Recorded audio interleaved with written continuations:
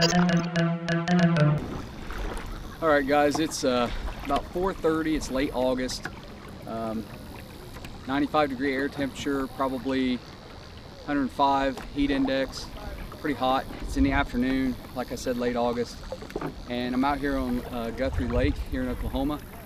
And with the sun where it's at, I'm going to get in position. I'm going to fish this bank.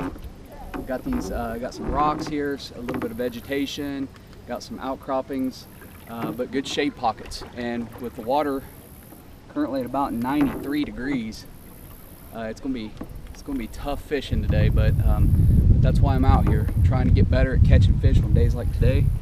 And if I can do it these temperatures, I feel like I can do it in any kind of conditions. So let's see what I can hook, and let's see if we can get into some fish.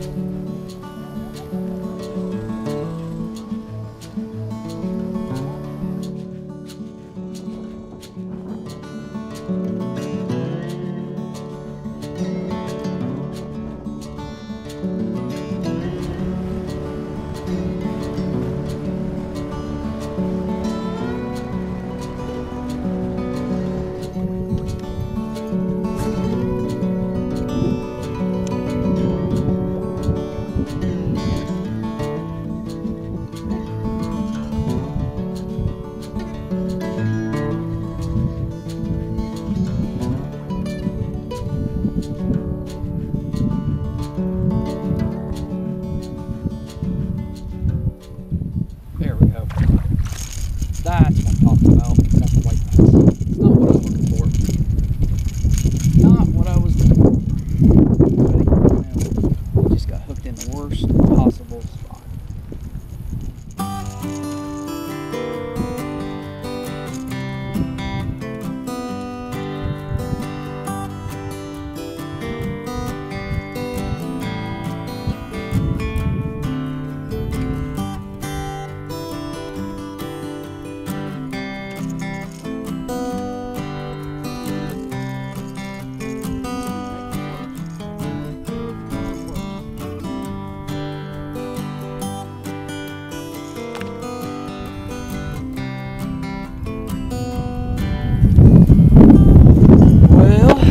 Bass are hitting.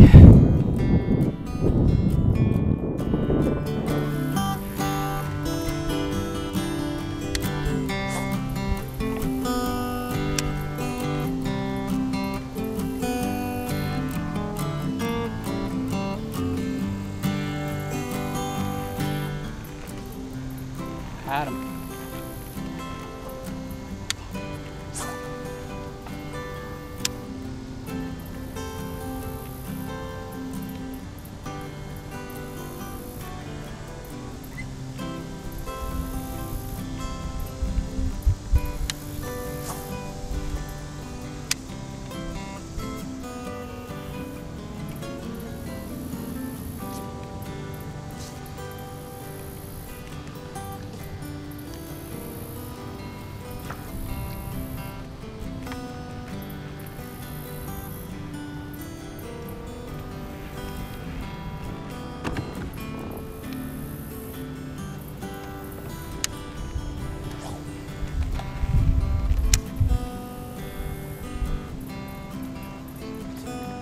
There we go. That's what I'm talking about.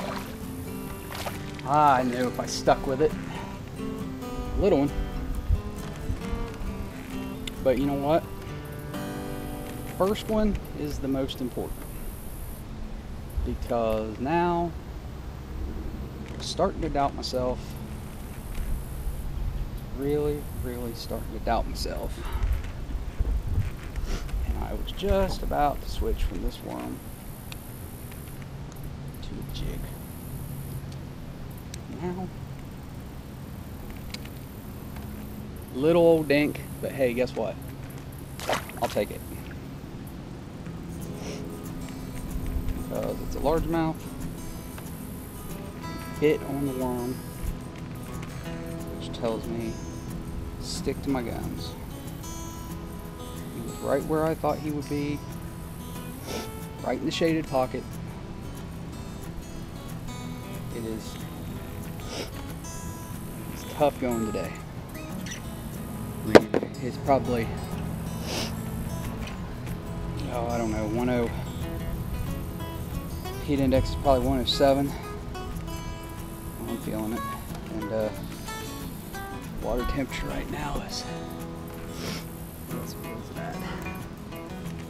93.2. So it's come up a little since I started.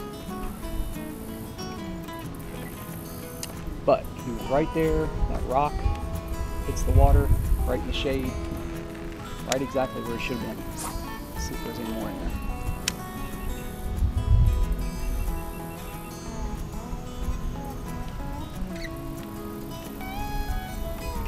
There he is. Ah, there's more in there. More in there. More in there. Got another hit. Same exact spot. It's not the same fish, so. Got us a little spot here. Oh, 4 feet off the bank.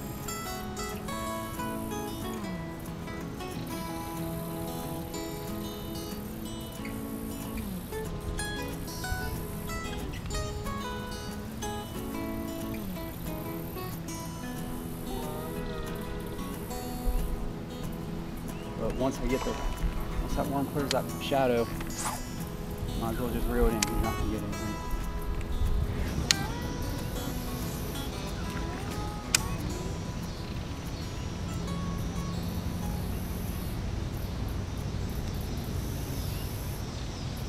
Got him. Got him. Oh, you gotta be kidding me. Not a good hook set. Not a good hook set.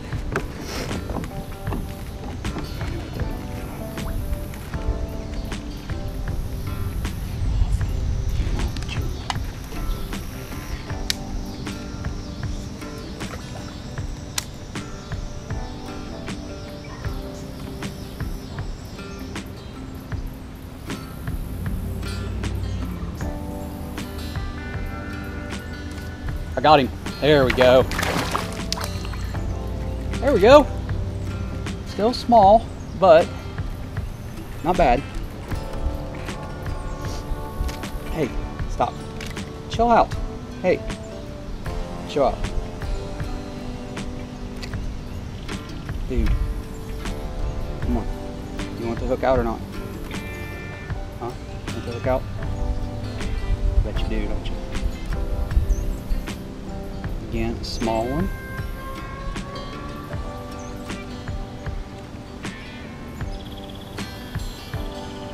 I'm sorry. Mouth all up.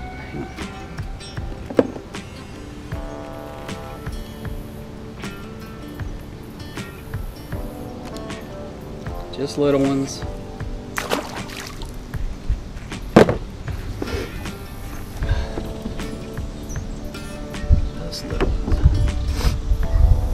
Got a storm just to the north of us, northwest of us.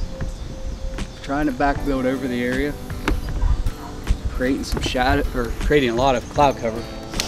And you know what this seems like to me is these fish are now ready to start feeding.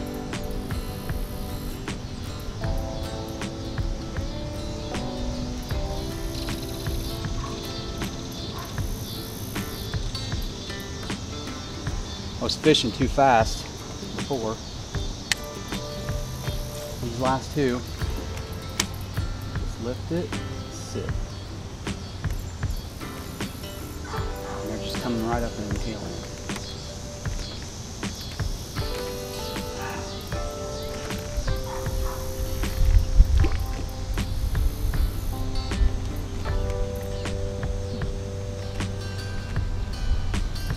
Alright, let's move them down the bank. There's more fish here.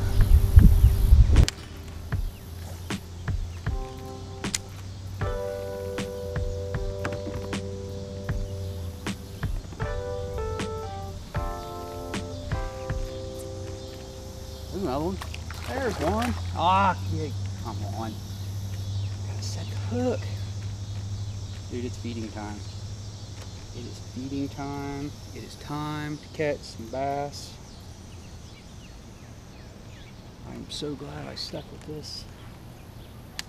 This one didn't switch like I was going to. All right, guys, so that was my time out on Lake Guthrie. About 3 hours out on the lake, late August. Very hot outside, hot water temperatures, just tough going. Caught one white bass on a deep diving crankbait on a point off the main lake. Moved into a cove, fished some boat docks, fished along the bank with a straight tail 8-inch zoom watermelon red worm, and found a little stretch there with some rocks and vegetation where I was actually able to get some bites. Caught 2 little ones, lost 2 others. And that's just kind of how it goes. Overall, I think it was a productive day. I learned a little bit, and that's the point, is you get out on these tough days and you learn. You learn from days out on the water catching nothing. You learn from catching these small ones. You know, it was just 3 days prior to this. I got some footage here. I was out there on that same lake, pretty close to the same area, and caught a really nice 4-pounder. So, you know, they're out there. You just got to find them. You got to find out what they like, and you got to trigger them to bite with some responsive, you know, reaction bites at this time of year. So, you know, we're getting close to the end of August, and we're going to move into September, and then October. Temperatures are going to start coming down. That water temperature is going to start coming down, and bass are really going to start biting. And you know, a lot of people this time of year start putting their boats up. They start getting ready for hunting season, and really that's one of the best times to fish is when that water's coming down in the fall. Bass will really start feeding heavy, trying to get ready to fatten up as much as they can for winter before they head out to their deep areas and suspend.